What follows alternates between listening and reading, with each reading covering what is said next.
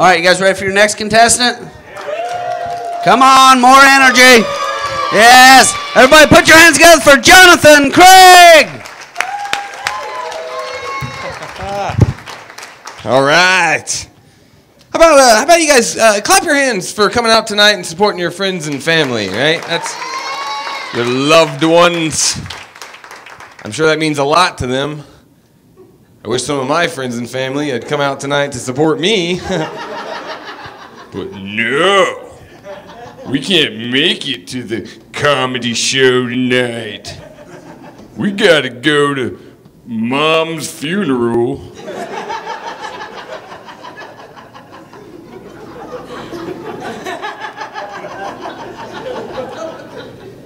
It's a weird way to start my set, I think. I almost didn't make it here tonight. I made some bad choices. Went to Waffle House last night because I haven't had the shits in a while. This is like a real Waffle House too. Like even their hand dryers had a little smoker's cough, you know? I was drying my hands. It was like,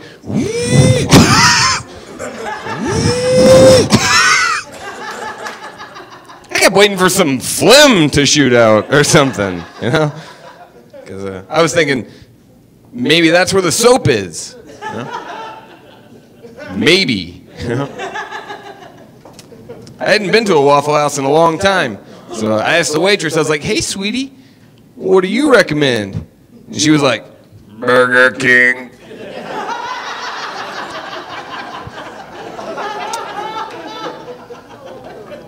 Helpful woman, you know? Yeah. I'm trying to eat healthy here lately, but it's expensive to eat healthy, right? Seems like anything that's good for you costs like an arm and a leg, which is ironically the same price as diabetes.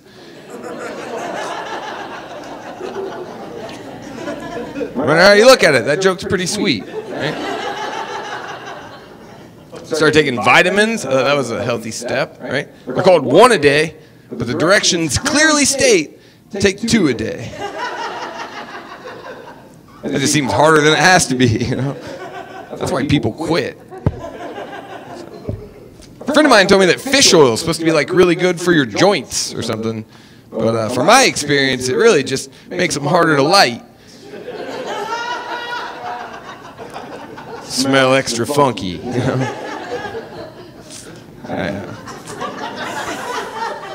They're just now getting it. I do eat a lot of fast food. That's not good for you. But if you're going to eat fast food, here's a tip. Always pay with a 50, right? Because most of those kids suck at math.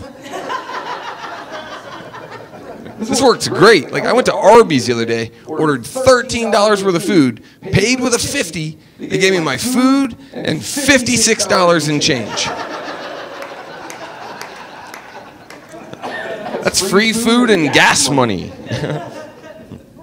Apparently, they thought I paid with a 70. Those are rare, right? I always say rare because I think you could get a 70 at Fifth Third Bank. They're not very good at math either, right?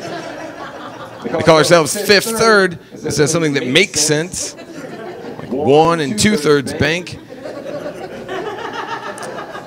Some of you aren't laughing. You see, 5 doesn't go into 3. That's where the joke is. Maybe you're not laughing because you just found out your bank sucks at math. That could be it. Had a weird day. Opened up my garage today. There was a possum running around in my garage. Well, it wasn't. It was crawling around in my garage. It was crawling with its front legs and dragging its back legs. And I didn't know if it was like really injured or just playing paraplegic. Because sometimes possums will play dead, you know. But I didn't know that they could also play Lieutenant Dan.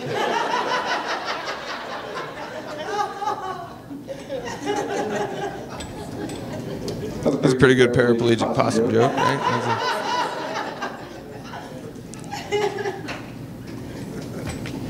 Trying to think of something clean to end on, really. I only got a few seconds left. Sometimes cheese isn't real. I don't know what that means. End of joke. My name is Jonathan Cook, folks. Thank you, guys.